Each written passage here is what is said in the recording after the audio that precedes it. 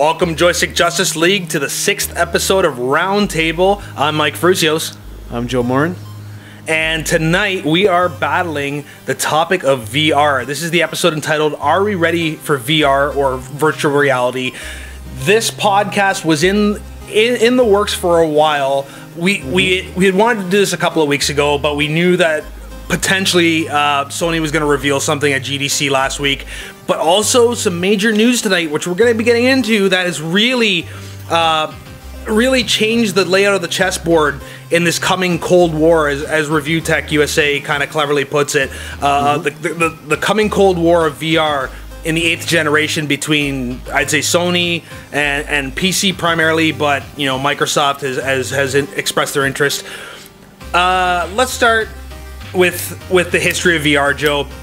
For the people who still aren't really hip to what's going on with all the developments in virtual reality, maybe they heard about it back in the 90s, they heard about things that happened in the course of the years, but maybe they haven't caught up with where we are yet. Let's start from the beginning, Joe. What can you tell us about your earliest recollections of VR? You know, this isn't all that new of a thing. You know, companies have actually been researching this and kind of looking into this for a long time, going as far back as the early to mid 90s with systems like virtuality. You know, Jaguar had something similar, and even Nintendo's infamous Virtual Boy. You know, I'm going to stop you there for a second. You mentioned virtuality.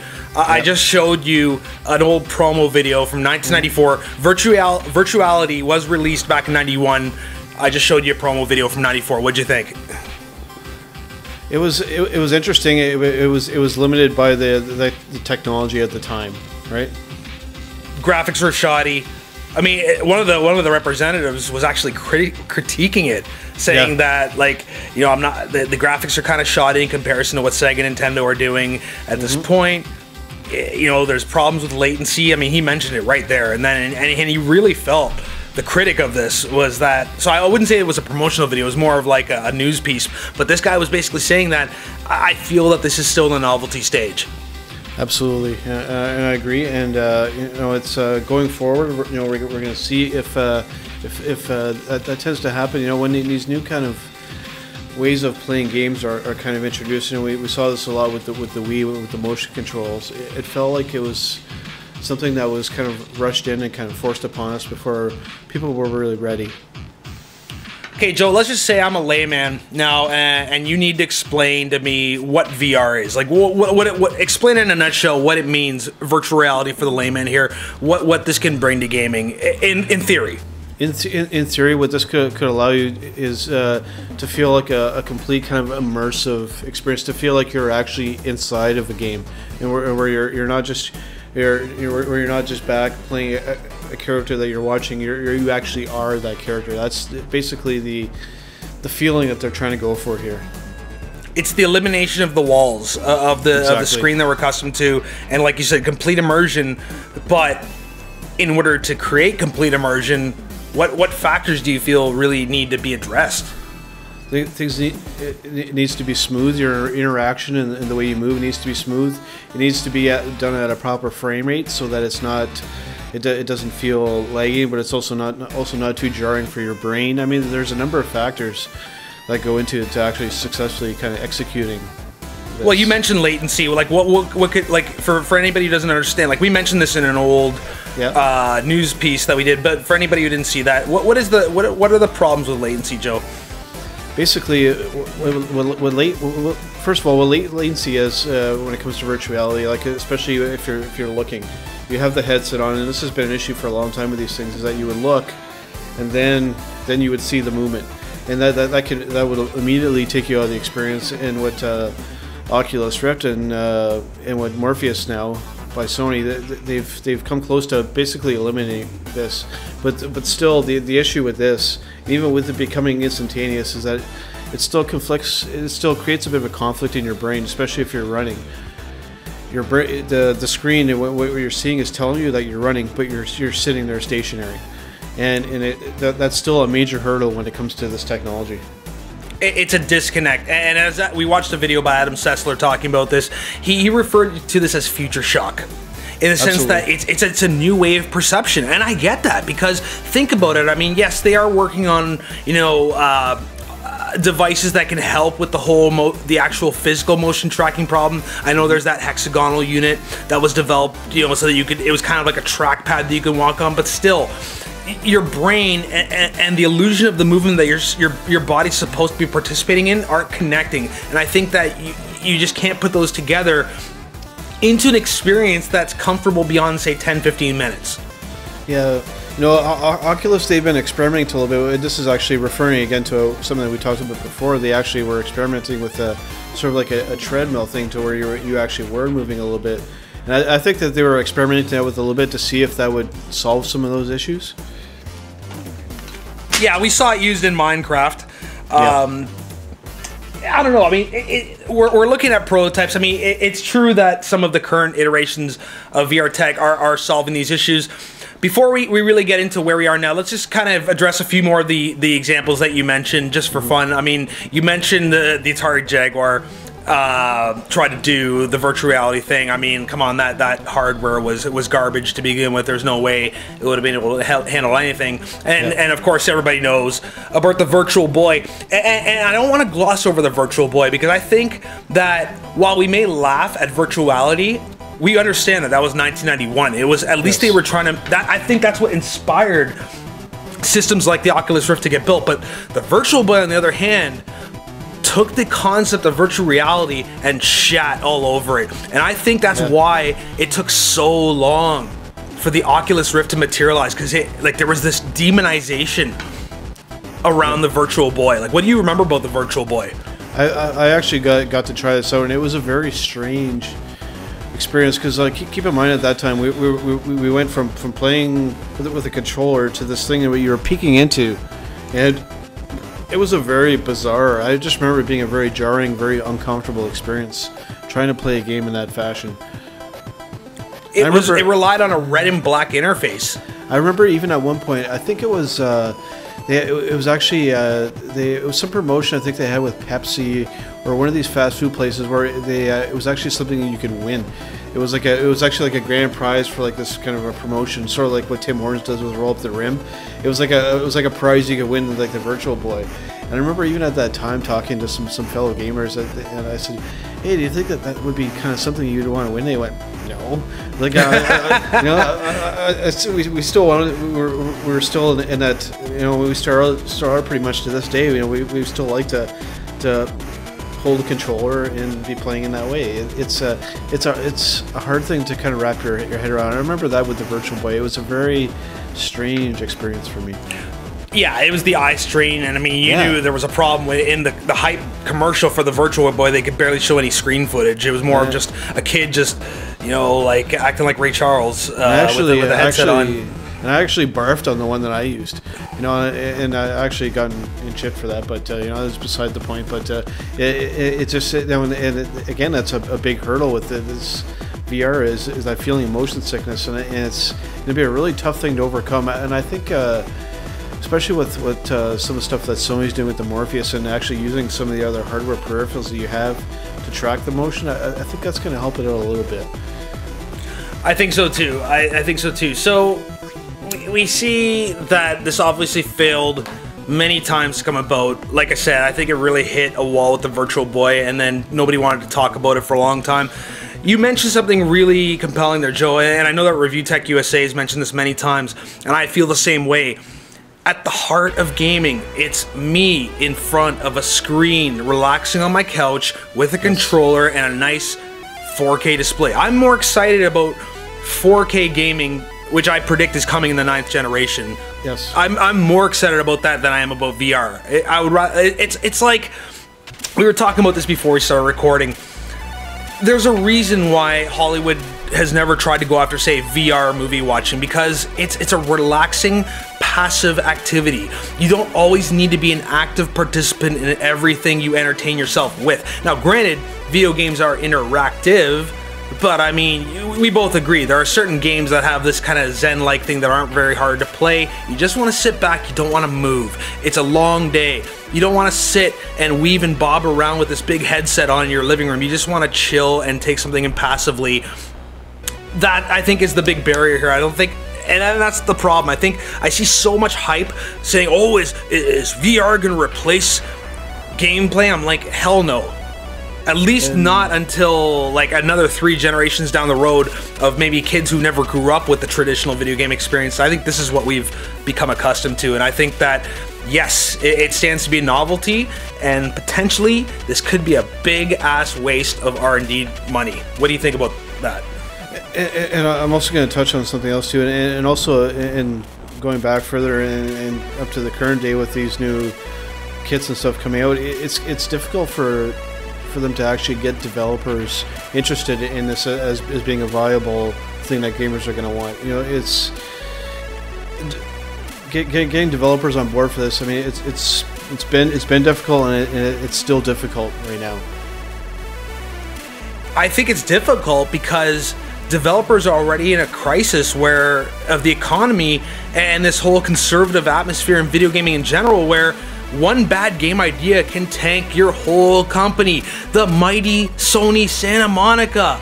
Yep. Look what they're laying people off because possibly God of War Ascension. I don't know, but it didn't sell as well as they thought it was going to go, and that was a big company. I'm afraid that developers are just going to be scared to take that gamble. That, like you just said, some of them not all of them are in dire straits, but I mean there's some. And they're just, I don't think that they're going to be willing to take this gamble. I think that they would be more willing to gamble on 4K gaming, like you said, because of what we talked about, because it's still going to be that kind of passive experience. You know, it's, you know, that's just my 2 cents. I think so. I think you're asking too much of the industry right now. Like you said, I mean, here's the thing with VR gaming. You can't just take existing games and make them work in a VR environment, okay? Maybe to a certain, like even Notch, who we're gonna get into, the creator of Minecraft, expressed this concern even when he was developing, and I wanna stress the word was developing Minecraft, up until tonight for the Oculus Rift. You have to, we're gonna get back into that in a sec, but I really wanna talk about genres for a second. You can't take these games, and I know I'm quoting Review Tech USA a lot, but he was one of the first people to speak out about this, and he was right. He said that you can't just take a game like Call of Duty or Titanfall or Mirror's Edge, like any fast-paced first-person game you play. Like imagine Quake. Imagine playing Quake in VR. You would throw up all over the Virtual Boy just like you just did, man. Like it's like, how are you going to handle that with your head bobbing around and that motion, especially what you were talking about, Joe, that disconnect between perceived motion and what your body's actually doing? And another important issue to bring up as well, and I think you could really specifically talk about the PS4 with Morpheus, is the hardware of the console going to be even able to fully, you know, is it going to be able to actually handle the virtuality experience? Like, you know, it's I think the hardware is already kind of being pushed to the max as it is. To add this on top of it, I'm not too sure. That's exactly my problem. I mean, when we already see the PS4 struggling to maintain a full 1080p 60 frame experience across games, are you really going to ask developers to do that same thing on 2 separate screens? Remember that for virtual reality to work, you need to paint 2 separate screens. This isn't just a mirrored image of the same screen. It's stereoscopic vision. It's a tactical demand. So really, they've got to make games that are going to embrace these technological limitations, and that's why I think that up until again today, the idea of Notch doing an Oculus Rift version of Minecraft would have been a great way to start. You know, I think it can be slow enough pace. You need a slow paced game. You need more of a meditative game that's not going to make you sick. Otherwise, yeah, this is going to be like a 10 to 15 minute experience. That's all I think your body will be able to handle. So it's just about thinking outside the box, and I think that's already enough of a challenge to all these AAAs who can live and die by just one bad IP. And not to mention, but all the innovation that's going on in the indie realm, that's basically saying, well, why do we need VR to be innovative? Look at all these games that are coming out on Steam that are already like sprouting innovation for $10-15 a pop. Yep, absolutely. And like you said, for a single game could take down. I think one of one example I can actually remember from the 7th generation was actually it was a very, very good game. It was called The Saboteur. It was made by one of EA's actually internal studios, and that game arguably was actually it was actually one of my favorite games from that generation, but it wasn't well received, and that developer they were done after that. That was it. You know, all it takes is one little misstep like that, and then they're done. It's a very cutthroat industry the way it is right now, and that's without why having this thrown on top of it.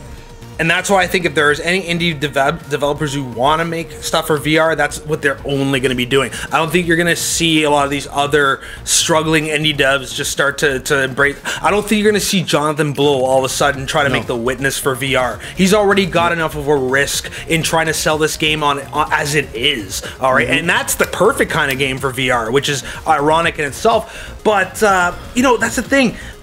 Really, it's only the heavyweights who can afford to invest in this, and already Ubisoft is saying no. If we don't see at least 1 million units sold for any of these competing platforms, we're not investing. So what do you think what kind of message does that send to the industry when Ubisoft says hell no? You know, they're one of they're at the top, and they're not going to get into it unless they see it as a viable option.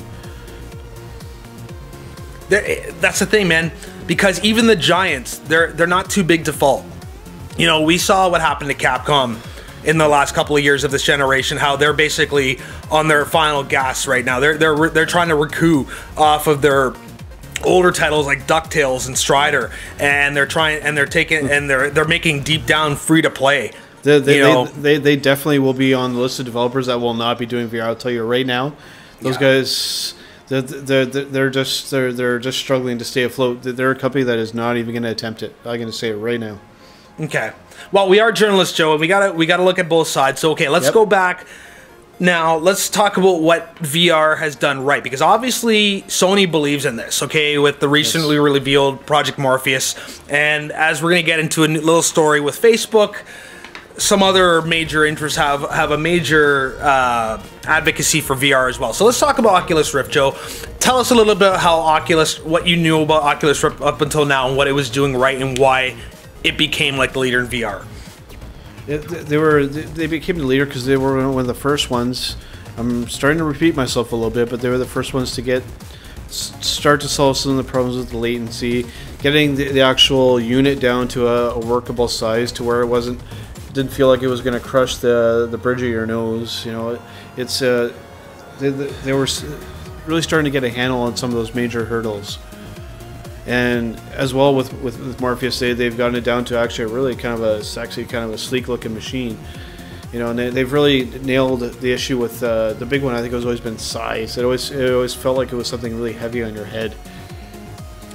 Yeah, and you know what? I think the other angle, there's a couple of other angles too there. Number one was the community involvement. The fact that they made the development kits affordable enough to get it out to people like PewDiePie and all these major YouTube broadcasters who openly tried out these games and promoted them. So, boom, you see all these Skyrim videos coming out and everybody's getting really excited about it. And then they're seeing Mirror's Edge mods and all this fun stuff, and Minecraft's being done. They're talking about, you know, redoing Team Fortress 2 to work from a visual perspective. And that's another point too, right, Joe? That you, like you said, you can't take, say, Team Fortress or Call of Duty and automatically port it over to VR, because you're gonna feel like a dwarf.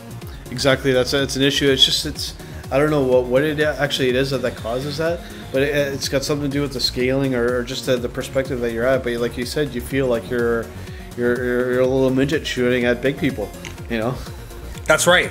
Yeah. So it's a whole process of, you have to resize the doors, like restructure all the maps, just to make it seem like you say, you're not like a little Oompa Loompa running around and with a pea shooter. Yeah. So this isn't just the easy thing. Like you say, we're gonna have to see brand new IPs built from the ground up. But that seemed to be where Oculus was heading, and especially when they acquired John Carmack near the end of 2013 from id. That was big news, man. It was. You know, you had one of the grandfathers of the first-person shooter genre tackling something where, you know, that's, you know, because and this is actually something we talked about before we started broadcasting, is that these headsets, it really seems to be set up to really enhance that first-person perspective, which is getting. I think I'm jumping a little bit ahead, but it's going to be. I think this whole VR thing, I think, is really going to enhance that first-person perspective. But I'm worried that it's, as for third-person games and kind of strategy games and that kind of stuff, it's going to feel kind of out of place, where it's only kind of slightly enhancing the experience you're already getting. Yeah, I think it really limits what you can do. I mean, I may be dead wrong. Like, I'm trying to wrap my head around how you could do a non-first-person game and make it work from a VR front. Now, to counter you with the third-person argument, if you're, say, a god or a puppet master in the clouds, and you have your third person in front of you, but you see your hands throwing lightning bolts, that could be an idea. Also, you could reimagine the 2D game. You know, maybe by moving your head, you can see more of the playing field, or you can play multiple events in one screen by turning your head. Who knows what's gonna happen? But like I said, it's not impressing me by just porting over these existing games, because I know that even with Skyrim, I'm not going to sit there and play for 6 hours on an Oculus Rift. That's going to kill my brain. At the end of the day, that's a meditative game. You just want to sit back, relax, and enjoy that. You don't need to be completely immersed in that. But maybe I'm wrong. Maybe you'd have to talk to the people who have actually tried it. I'm just kind of saying hearsay. But anyway, like you're saying, Joe, Oculus really took this seriously. Like, they addressed a lot of the concerns that were levied over like the last decade and a half, and they're even looking into 4K. You know, this is still in development. They just announced at GDC that the Oculus Rift Development Kit 2 will be coming out this July for $350. It's going to include a higher resolution OLED display, and that's great, because we saw that on the Vita, we see that on TVs. It's very easy on the eyes. Okay, so I like that. They're saying low persistence motion tracking, latency reducing software, of course, and included, and this is the big one, the infrared camera, which I see as pretty much a reaction to what we're going to be getting into next, Sony's Project Morpheus. But I think this is what the Oculus Rift was really lacking, was the idea of sharing that technology burden among different devices. Yeah, they seem to really be incorporating like the Move, the camera that you get with the PS4. You're talking about Project Morpheus. Yeah, see, and even the controller in your hand, everything kind of combined, working together to kind of create this virtual experience. And I think that's gonna help that along to make it more of a reality, and kind of to not just have it just relying on just the headset, using everything in unison. Yep, you mentioned, okay, so you've mentioned the competition now. We kind of talked about where Oculus Rift came from, what it's done right, where it's going. Now let's talk about a developing story that just dropped tonight that kind of bridges these two ways in a way that we'll explain later. But we just heard that Mark Zuckerberg and Facebook just purchased Oculus Rift for $2 billion. So what were your immediate reactions to that, Joe? What do you think about that acquisition? Well, my first immediate reaction was, holy crap. And I mean, you know, I had a feeling that you know, if they didn't get out, that they would possibly get bought out by somebody. I figured if that was going to happen, it might have been like Samsung or Google, or maybe even Microsoft or something. But Facebook wasn't even on my radar. Like, I got totally blindsided by this, but from being bought out by a social networking company. I mean, wow. It's surprising, but it's not surprising. I mean, when you hear rumors that Amazon's planning to buy the Xbox license, anything's up for grabs, man. Like, this industry is unstable. We like to think that this is stable. No, man, the industry is being uprooted right now. We don't know what the industry is going to look like in the next 4 years. Nope. We know that Sony's sitting fairly pretty. We don't know how Microsoft's looking right now. Nope. That's beside the point, but it's really not, because Microsoft has announced that they want to get into this battle too. We'll get to that in a second, but really, let's look at why Facebook wants to buy Oculus Rift. Okay, yeah, it seems weird. What are the advantages to them? Okay, so let's put it in perspective here. Zuckerberg really wants to expand your social experience. He wants to keep it gaming focused. It seems for the meantime. He's not too concerned about gaming. I don't think that he is. I think he wants to use the gamers as the guinea pigs to get this technology out, but I think he has wider plans for this as more of like a social virtual tourism kind of thing. This is going to be a new buzzword, Joe. Virtual tourism. So let's talk about the pros and cons of this outlook of what Zuckerberg's talking about. What's good about this? What could it do for us? Well, for the social thing, I mean, obviously for people that are going to want to, like, say, like book a hotel or something off in the Caribbean or something, they could take like a virtual tour and see what they're actually going to be getting into. You know, being able to actually kind of virtually interact with your friends on Facebook and all that kind of stuff, I'm sure that's probably something that we'll want to do too. But, you know, more importantly for me, for gaming, you know, when I look at gaming on Facebook, I mean, it's largely these casual games like, you know, like Candy Crush, Farmville, and that kind of stuff. And I just don't see how virtual reality fits into those types of games. I really don't. Well, I don't see how you could launch off of a Facebook gaming platform, which really, to me, Joe, I don't care if anybody gets offended at this. I consider it an artificial game platform. I don't consider most of the people who are heavily invested in Facebook gaming to be respectful of the gaming community. I think most of them are casuals who would never actually admit that they like games and don't care. You know, I just. And the other thing is that, okay, we want to talk about what's good. I know it's bad, but let's talk about what's good about this. I don't know. It's. I'm trying to be devil's advocate because I'm not really impressed, but Total Recall becomes a reality. Well, you know what? I think one positive that we can take away from this is that it is, you know, Facebook obviously has a lot of money. Yes, they do. And you know, and then this is going to give them, Oculus, you know, almost kind of an unlimited budget now to kind of do what they want. You know, so definitely funding won't be an issue for Oculus anymore. That's it, Joe. Now that Sony has succeeded with the critics on the Project Morpheus reveal, and we know that they're a multinational that's pretty much got unlimited capital, that it really came down time for Oculus Rift to decide, okay, well, we need those coffers as well. And it looks like Facebook came calling, and that's where it's going to go.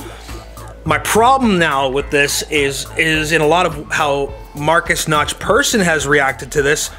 The second major news reveal of the night, Joe, what happened with Notch tonight? He's pulling out of Oculus Rift. He says he does not want to work with Facebook. He is creeped out by them.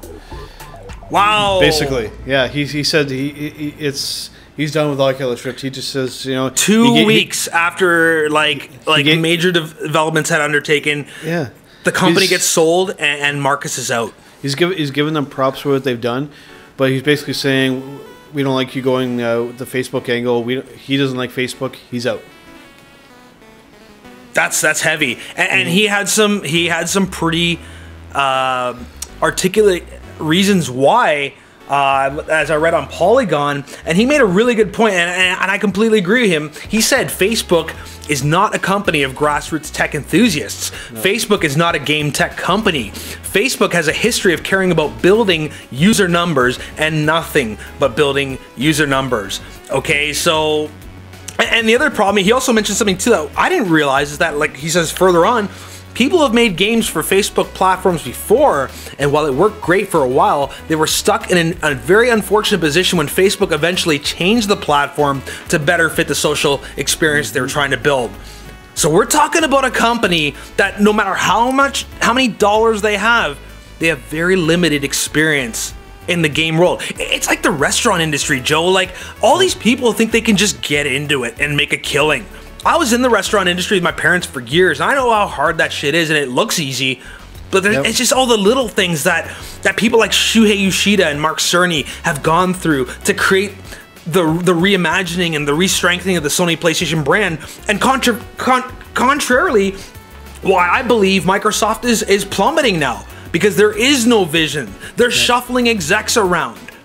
Yeah. And I think, Joe, that's a big problem. When you bring Oculus Rift into the cradle and basically the financial lifeline of a company that really doesn't give a fuck about gaming. Do you see? I don't know. Maybe I'm wrong, Joe. No, I feel the same way. You know, up until they got acquired by Facebook, you know, I thought that they were doing some right things and that they were really kind of gaming focused. Being bought by a social networking company, I mean, for the Oculus Rift, I mean, I personally think that gaming is really going to suffer. I think that's, it's going to become primarily a virtual tourism, virtual social kind of a thing. I think that you know, I'm not going to say that's the death or anything of Oculus Rift, but I don't see it as going forward as going to be a real kind of a gaming focused thing. Yeah, I think yes, it has future and the potential to become a mainstream, like you said, tourism device or a total recall kind of like artificial experience device. But in terms of it being intrinsically tied to gaming, I think it's really just going to sit in this niche where it'll never really die, kind of like the Kinect hasn't died, because there are people who actually like the Kinect. Well, absolutely. I'd say 2% of the gaming populace likes Kinect. They like Wiimotes. I like PlayStation Move for my gun games. I'm not ever going to get rid of it. So there's a place, but it'll never take the forefront. And that's why now, like maybe the 9th gen, which is a few years away. Maybe I'll be wrong. Maybe that'll be the thing. But I really think that this will be that novelty device that every generation has. You know, like the 4th generation. Yeah, there was the Menacer light gun and. Every generation's had its kind of little kind of a gimmicky thing. I think that's what I think for 8th gen it's going to be this VR as the gimmicky thing, you know, and it's going to be. I mean, you know, historically, you know, consoles have a life cycle of roughly about 10 years or so. So, you know, I mean, I could be wrong, but I think just like motion control was the gimmick for 7th gen, I think VR is going to be the gimmick for 8th gen. But Sony thinks you're wrong. So let's talk about Project Morpheus, because this has caught the buzz of the industry. And I really do believe, Joe, that tonight's the announcement of this acquisition, the fact that we know that the Oculus Dev Kit 2 is going to have that camera, really came down to some major punches to the gut from that Morpheus reveal at GDC. I think they addressed some of the major issues that Oculus has been struggling with using old technology, the PlayStation Move to boot. That thing just keeps on giving. People like to hate on the PlayStation Move, but man, like that thing, they keep finding new uses for that thing. And again, to play devil's advocate, we've been hating on VR a lot, but here's the thing: it's going to be a reality, and Sony's putting real money behind this thing. I mean, this takes a lot of personnel, a lot of capital to do this. So you saw the reveal with me. We were watching the Twitter chat. What did you learn about Morpheus? So anybody who doesn't know about PlayStation's foray into VR, what do we know about Morpheus so far? The VR they're working on for PS4. You know, the biggest thing that I noticed and I picked up on, you know, in comparison to the Oculus Rift with Morpheus, is I saw a far greater list of companies, like especially game engines that are going to be supported by this. You know, you got Havok, you got Crytek's engine, you got you know, the Unreal Engine. I mean, it seems like a lot more developers and actual game engines that games are using are tending to go towards the Morpheus. That's the first thing that caught my eye. That it seems to be attracting more attention from game developers. And not only just multiple developers, but look at the type of platforms that are going to be here. Unity. I mean, that's not the first platform you think of when you think of state-of-the-art first-person games. Unity was used to build a lot of these like retro art indie games and stuff. And again, maybe going back earlier to our conversation, Joe, maybe that's the challenge to VR development now, is to start thinking outside the box of first-person games. What else can we do when you're suspended in this virtual space? How else can we reimagine 2D games, for example, or non-realistic looking games? Like, why can't we have something that runs at 60 frames a second, that's 1080p in VR, but that's set in like a Minecraft pixel art world? That at least will work better on the eyes than trying to do too much with, like you said, Joe, underpowered PS4 hardware. I'm gonna say it is underpowered. I love it, but you know what? Battlefield 4 at 900p, it stands. It can't handle Battlefield 4. So I think like it's great that they're partnering up with NASA. They did that Mars demo. And I think the whole point of that Mars demo, Joe, was to really, like you said, promote the virtual tourism, which is that, again, that new buzzword that they're really trying to say. Though even Sony knows this isn't just about games. They can't just focus on games, because that will probably be the novelty part. This really is just going to go into more of like an augmented, non-gaming tourism experience.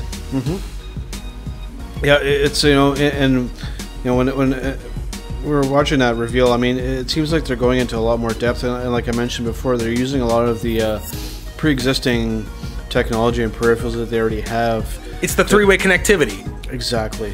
Yeah. So it uses your DualShock 4 in conjunction with your stereoscopic camera, in conjunction with your PlayStation Move, which we did not see on Oculus Rift, which I think gets them closer to that latency reduction problem. And I think that got Oculus Rift scared.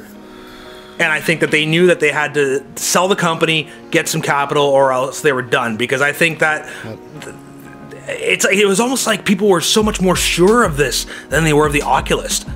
To me, like, it just seemed like people were jumping on this, like, you know, but even then, like, Adam Sessler tried it, he had his reservations. Yep. You know, it's you know, for me, what it's going to come down to this, you know, it's, you know, I'm just trying to put myself in the shoes of just an average gamer, okay, and I'm looking at this and going, what's attractive about this? That's how I'm trying to look at this. Just as your average everyday gamer, are they going to latch onto this? And I just can't find myself really saying yes. Yes and no. You know, it really just comes down to being able, like, I think it really just comes down to embracing a new length of playtime. I think if you can design experiences around 10 to 15 minutes that you could do, like, say, once a day, yeah, I guess it kind of pays for itself. But I mean, you know, even then, like, it seems like people want to get rid of the infrastructure, like, more and more. Like, even people who are moving away from PC gaming and consoles with all of its peripherals and stuff, and discs and TVs, and just playing something on their mobile phone or their tablet. I'm wondering if this is just too much to ask of people. I'm just wondering if this is going to be another situation, Joe, back in 06, when all the hipster people I knew bought a Wii that weren't even gamers, but they bought it so that they could impress their friends when they came over to a party, so they could play some Wii tennis while they're having a few beers, and then surprise, surprise, 2 months down the road, you're asking them what they're playing. Oh, it's collecting dusts.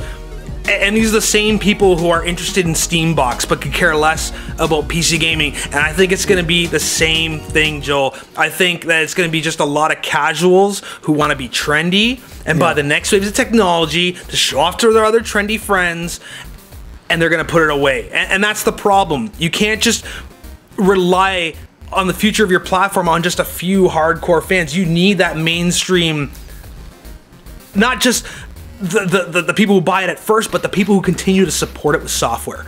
Exactly. You know, and this is trying to come out at a time when we're seeing a lot of kind of games that are kind of taking that minimalist approach. You know, a lot of it on mobile, some on consoles and PC. But you know, while there's this advance to like virtual reality, it's like I said, it's coming out at the same time where we're seeing like this resurgence of just simpler games that you just come in and enjoy, have a good time with, and then get back out. With virtual reality, it's like they're trying to get like right immersed and get like right like physically and like involved. Everything it's with the moving around and like it's you know, to me it feels like it's, you know, it's something that should be researched. It's important, but I think that it's coming a generation or two too soon. You're right, Joe, and I think it plays a lot to do. It has a lot to do with the state of the industry itself. Like you said, the people have been forecasting another video game crash, which I don't think is going to happen, because too many video games exist on too many platforms to keep it from totally crashing like it did in the 80s. But like we said before, in this climate where the whole fortunes of your company can rest on one bad IP or one good IP, what are developers going to do? Are they going to go for the risky of trying to go into this Wild West frontier? And Sony admitted that this is a Wild West frontier. We haven't written the rules for virtual reality. We don't know which games are going to work yet. Do you think that like these like the mid-level developers, like say like Platinum Games or who aren't at the top but have their fans, do you think they're really going to take that risk?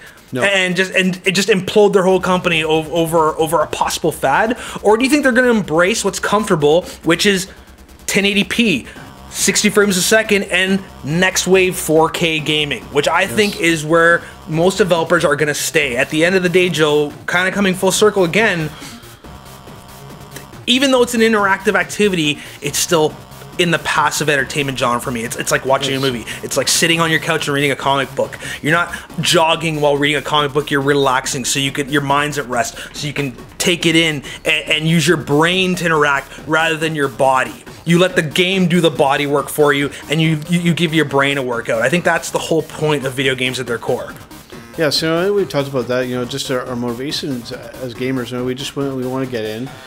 Do something. Just to kind of have an escape from reality and just kind of do stuff they wouldn't normally be able to do, and then move on with the rest of our go on with our everyday lives. And also bring up something that I've mentioned on a previous show is that some of these companies like and I've said Nintendo is especially guilty of this, of telling gamers what they want and not listening to what they want. I think if you would go out there and ask the majority of gamers, do they want VR? I'm betting you that the majority of them will tell you that they don't.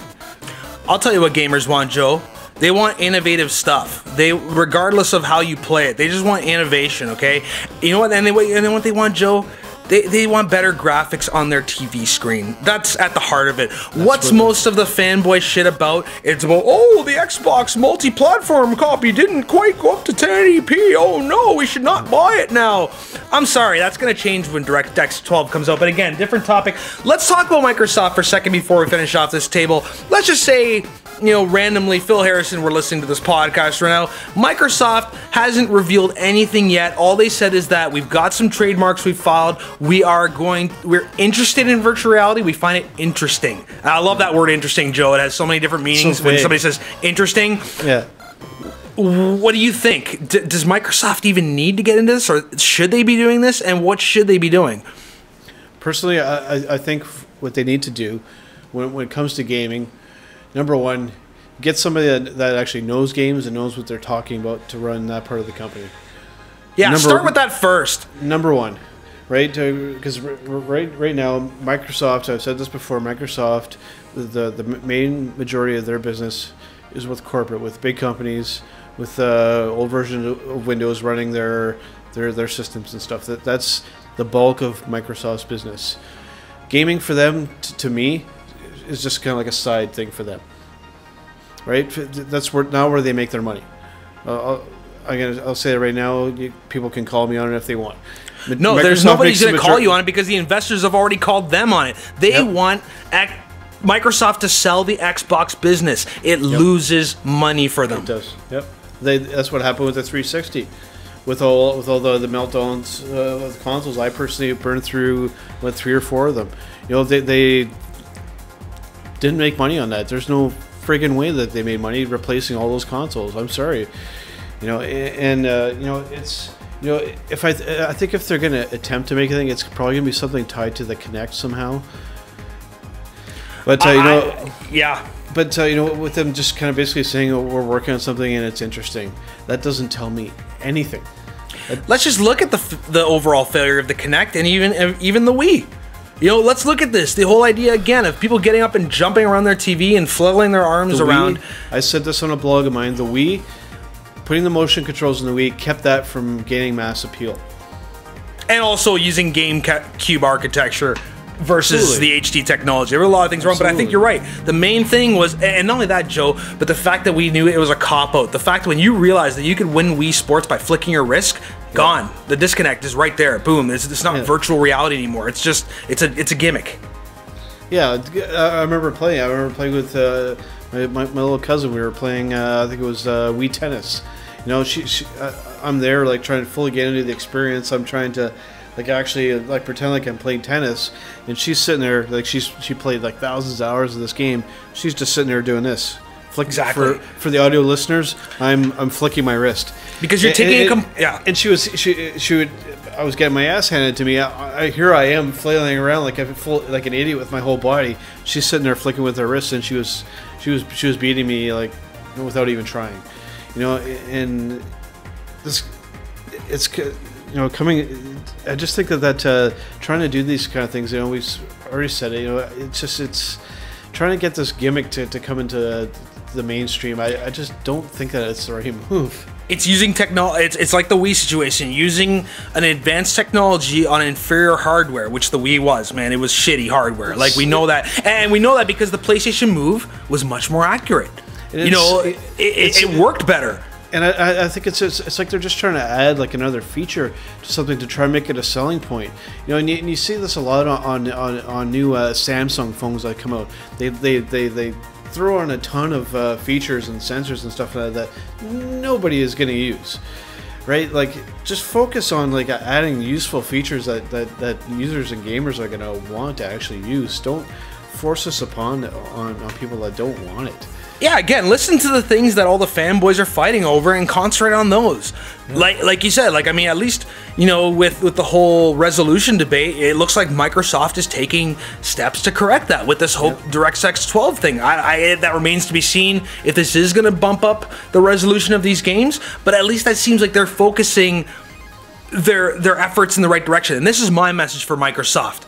Use this to leverage your weight in this console war. While Sony's out throwing money at VR, invest that money in developers. Invest that money in franchises and IPs. This is what the Xbox is lacking. It is not lacking Kinect games. It is not lacking a VR headset. It is lacking games, okay? It is lacking compelling reasons other than Titanfall and Halo 5 to make me go and buy a second console right now when I can barely afford to pay my bills. Yeah. Okay, and that's where Microsoft could really leverage this and shift this negative momentum into positive momentum and almost pull the rug out from Sony. I don't think it would be that dire. I think Sony has got enough money to take a bath on this. In reality, I think they do.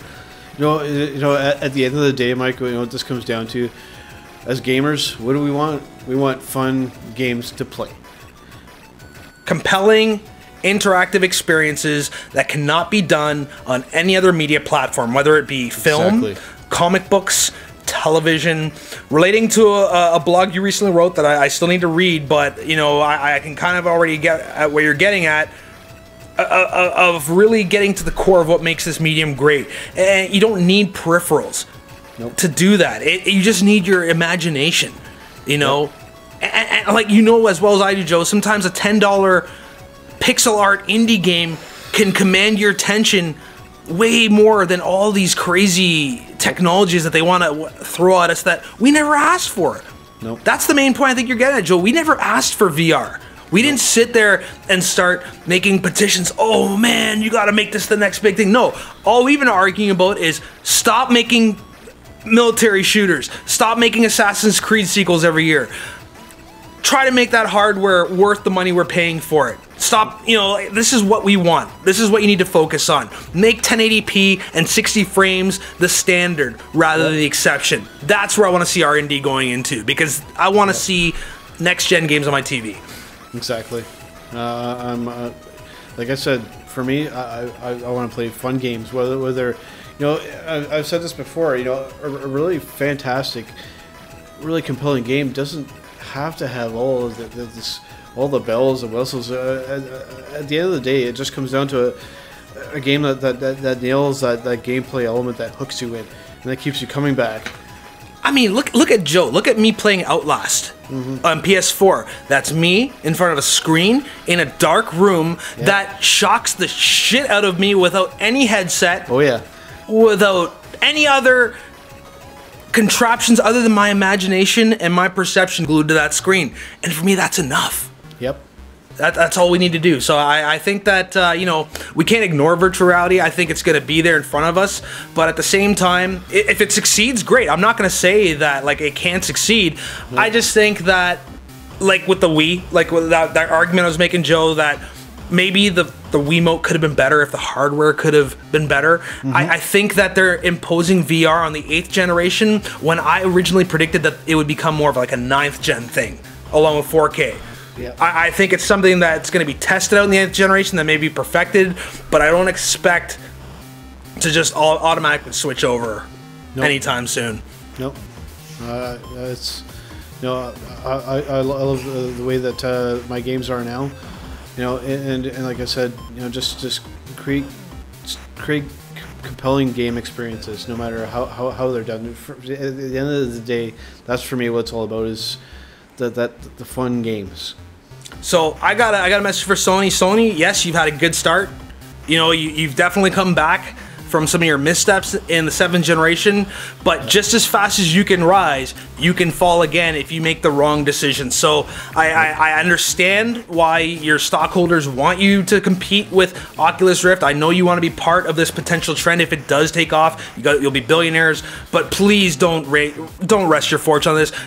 Make sure you give us our Uncharted 4. Make sure you're giving money to all these developers to keep making incredible screen-focused traditional games, because that's really at the end what we're all going to be playing when we get sick of wearing these headsets. And don't forget to keep supporting they were very, very good at this at the beginning, getting all these independent developers on board. Keep that up too. Don't invest all your time on this research and forget about that part, because it's the future and lifeblood of our industry. Like you just said, indie games are becoming very, very more important. Exactly. So I'm sure we can coexist with it, but more to come. We're still in the prototype phase, but I'd say if I had an overall message for the whole industry, I'd say tread lightly and stick to your roots, because that's where your bread and butter is. So Absolutely. This has been a fascinating episode of Roundtable. I'd like to thank, as always, my co-host, Joe Morin. I'm Mike Frucios. Joe, I did mention a little bit about the latest blog you wrote. Maybe you want to just direct people where to read it? It's at, as always, at joemorin.blogspot.ca. When my latest one, I talked about the topic is are cinematic-driven games really games? And I go into pretty good detail, stating my case that yes, they are. They're a different kind of game, but yes, they are still games, but done in a very unique, in a very different and very bold, new frontier kind of a way. And also, if you ever want to catch us live on Twitch, I have Joe and I always do play and chat alongs on twitch.tv/24bit heroes. All sorts of games are being played, but all sorts of conversations are being had. So if you want to continue the conversation with us in just kind of like an informal scenario, watch us play some games and all that fun stuff, check us out on Twitch. Make sure you subscribe to us on YouTube if you have a Gmail account. That way you get the future content drops, but just search for Joystick Justice League and you'll find our videos pretty quickly. Again, I'm Mike Frucios. I'm Joe Morin. And you've been listening to Roundtable episode 6. Stay tuned for more, and peace. Game on, guys. Game on.